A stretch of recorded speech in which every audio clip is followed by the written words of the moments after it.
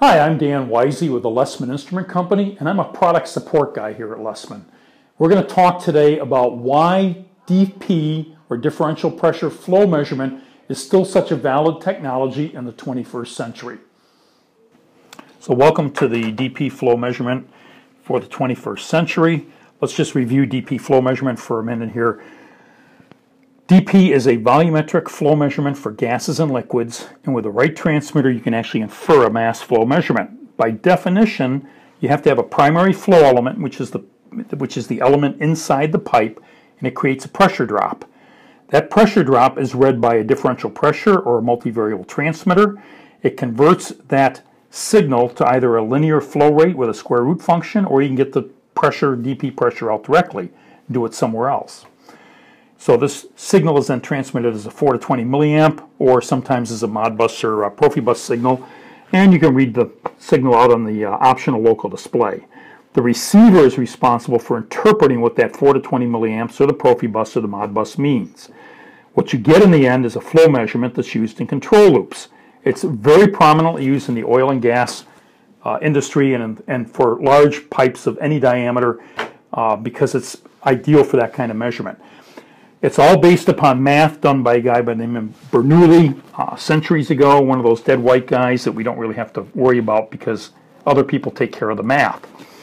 The pressure drop, there's two pressure drops you have to be concerned with. The instantaneous DP is what's actually used for calculating the flow rate.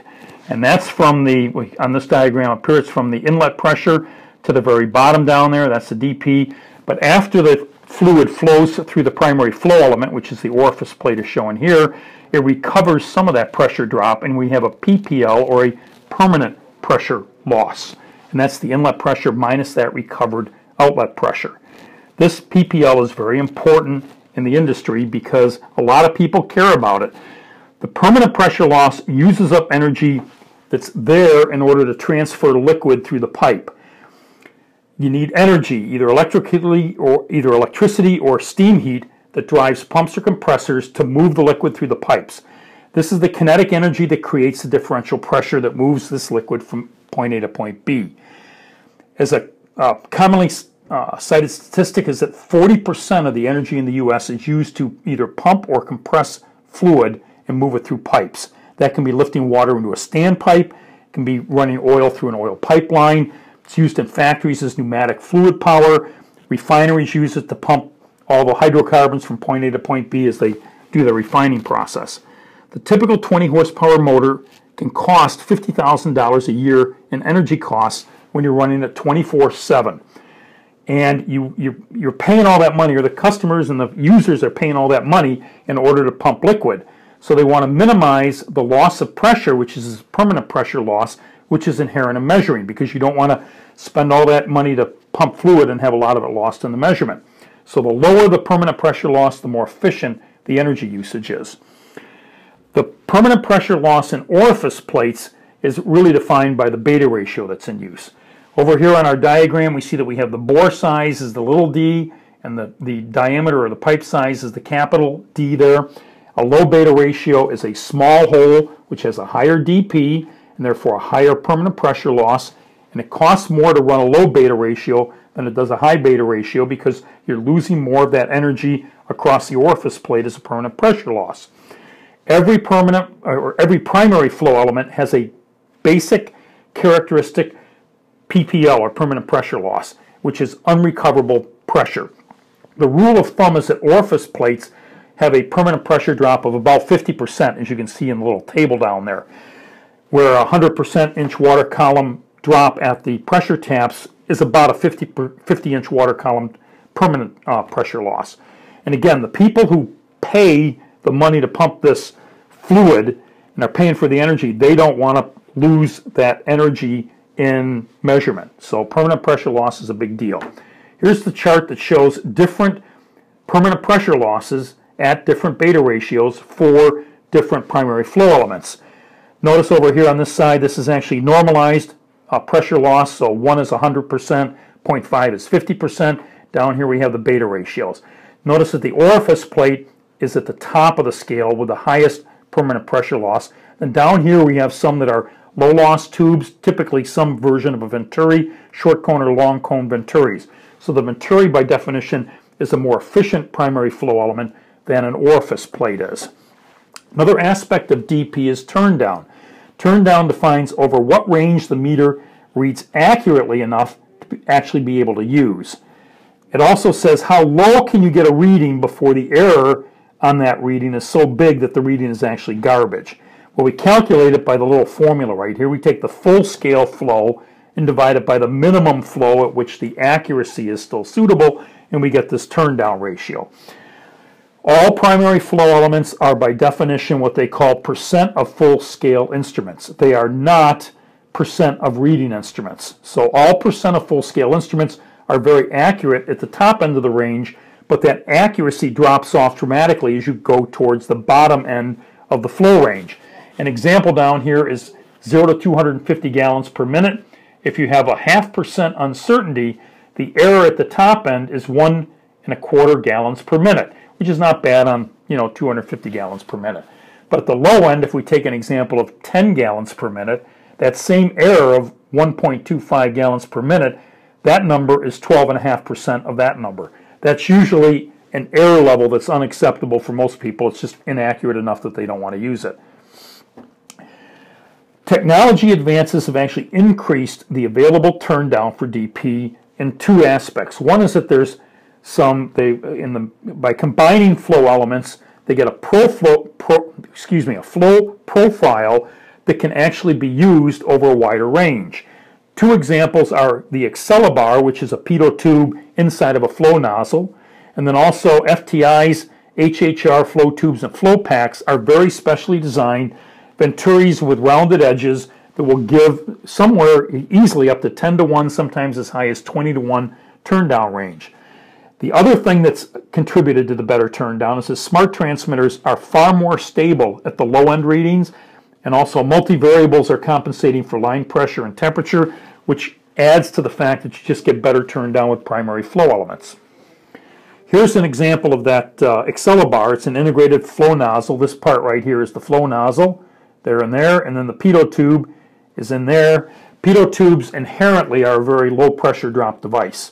So you put that low pressure drop device for the pitot tube in there, and you condition the flow with this flow nozzle, and suddenly you've got something that has no downstream and no upstream installation requirements, and you get very low permanent pressure drop, which is one of those goals that you're trying to reach when you're reducing your energy costs. Weise or Fluidic Techniques HHR flow element, you can look at it up here, and most people look at that and say, oh, that looks like a Venturi, and it is. It's a modified Venturi. It's a Venturi on steroids.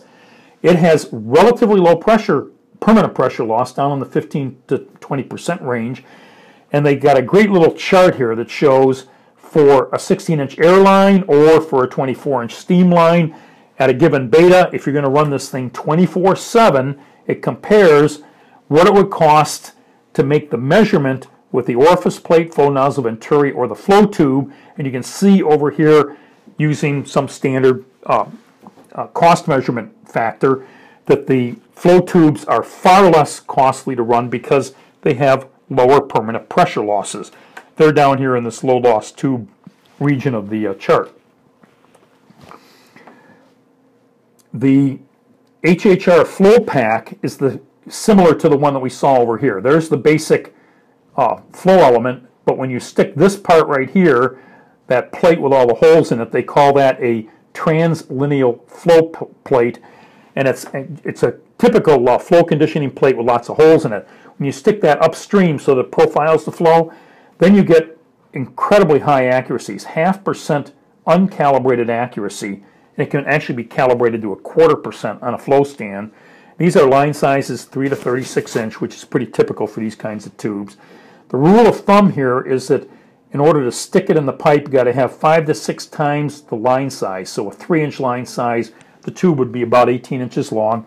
This thing runs $800 to $1,000 per diameter pipe inch to put it in place there.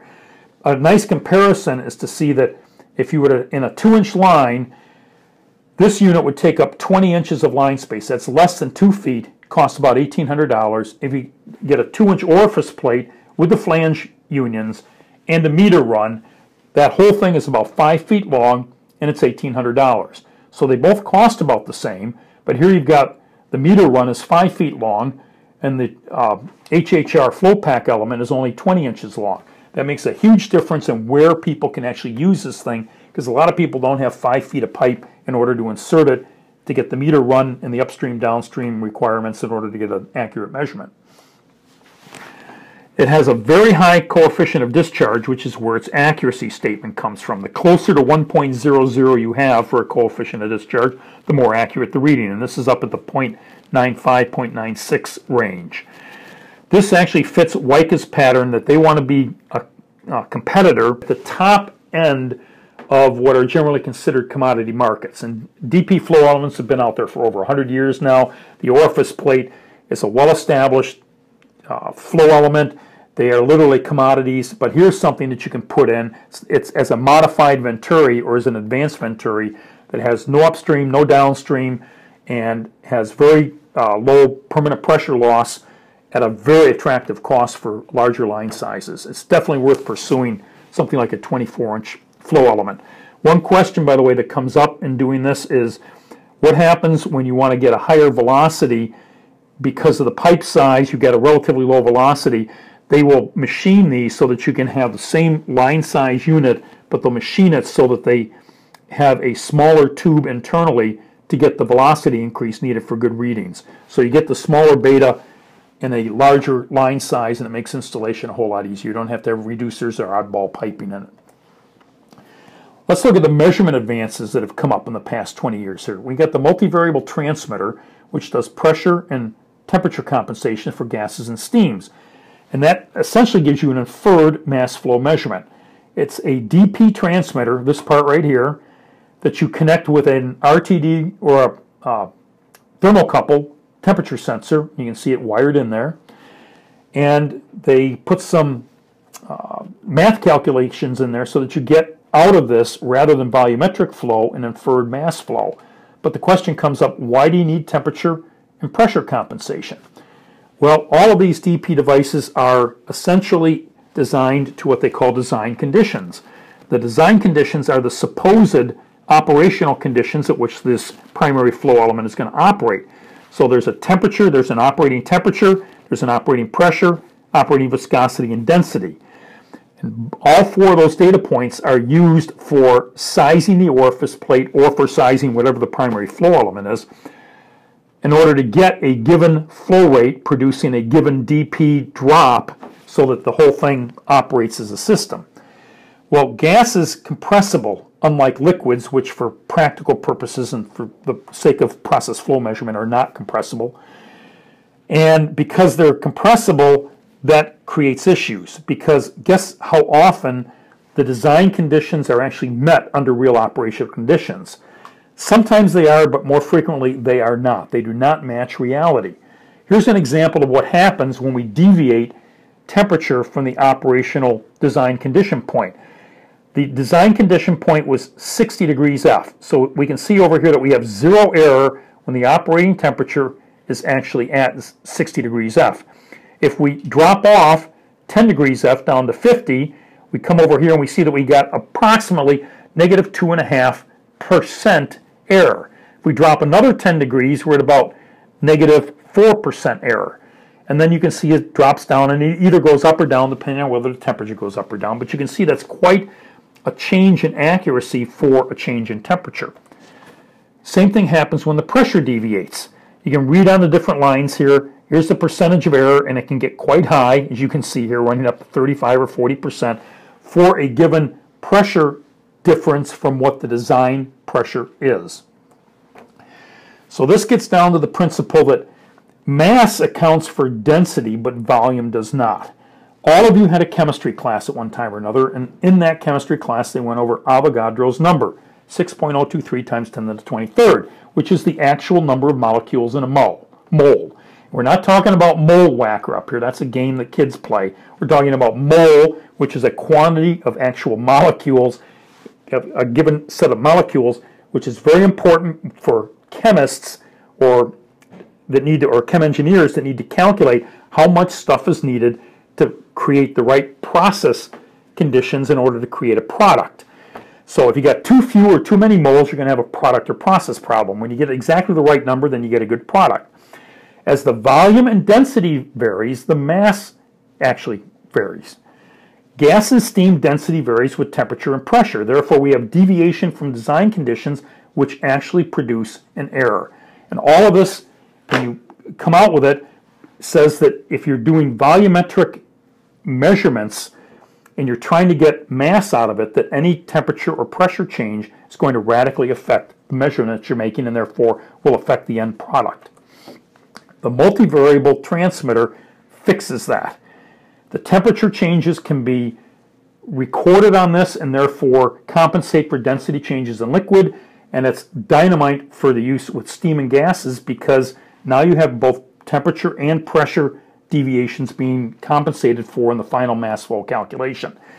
And down here, people have asked me why I say where to use it, steam and gas and steam and gas and steam and gas. That's because I like to tell people where you use it or what I'm going to tell them. Actually tell them that and then repeat what I told them. So it's use it for steam and gases, steam and gases, steam and gases. That's an excellent application for multivariable transmitter because you get compensation for pressure and temperature deviations.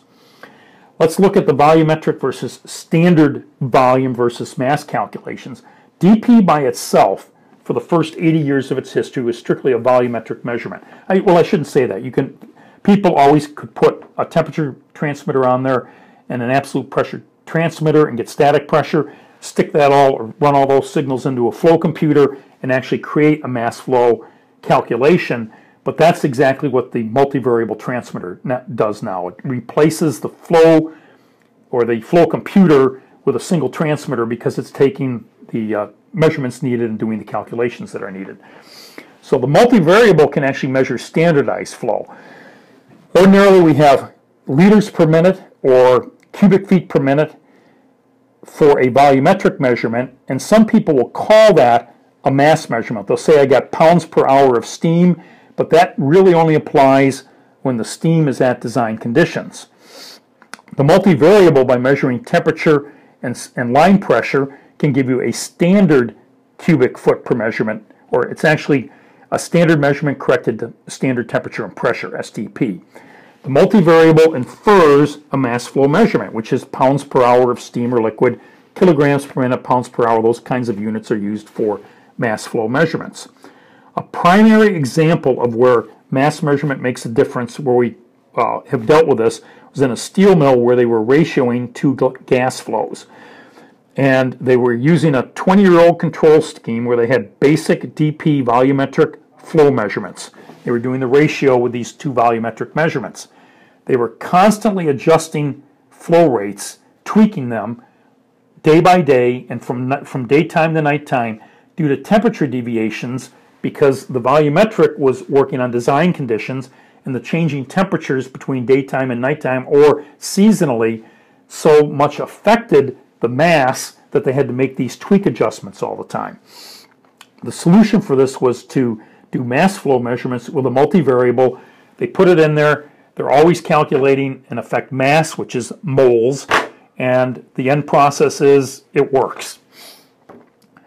So the question is, why do people still use dP rather than the other alternatives in all of these different flow technologies? And the answer is, well, it works where other technologies don't.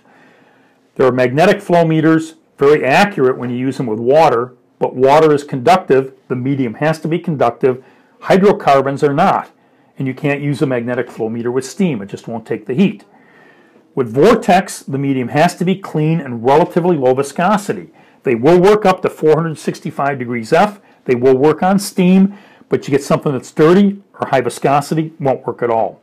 Turbines need to be clean, and they also have lubricity issues because they got bearings in them. The viscosity and the density limits are stated for turbine.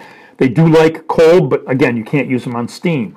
Thermal dispersion meters are typically gas only. They can do liquids, but they're limited to lower temperatures, even though they claim they're temperature compensated. They work best at lower temperatures. They don't do steam, and it has to be a dry medium. You get one liquid drop on a thermal dispersion meter, and you get a spike in the reading because the heat from the thermal dispersion unit is trying to evaporate that liquid instead of measure what the gas flow is at that point.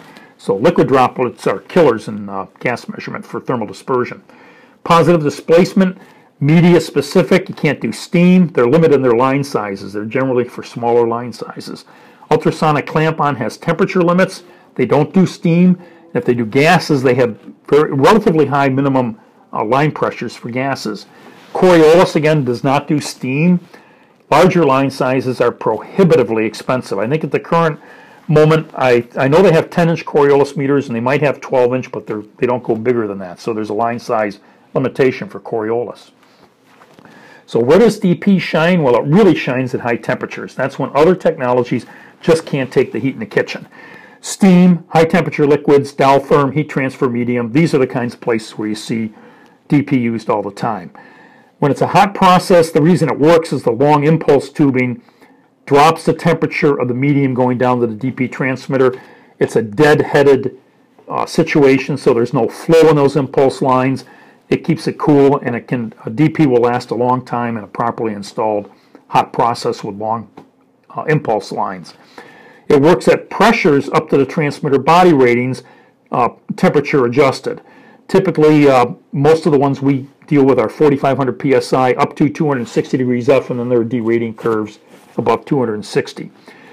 Large line sizes, there is no such thing as a 24-inch Coriolis meter, so you got to look at what you can actually use in a given flow situation that you can make a measurement with. Multivariable does a dynamite job of doing temperature and pressure compensation for gases and steam. That's one reason it shines. Installation, there is a hot tap option when you're using an averaging pitot tube, so that you don't actually have to shut the line down.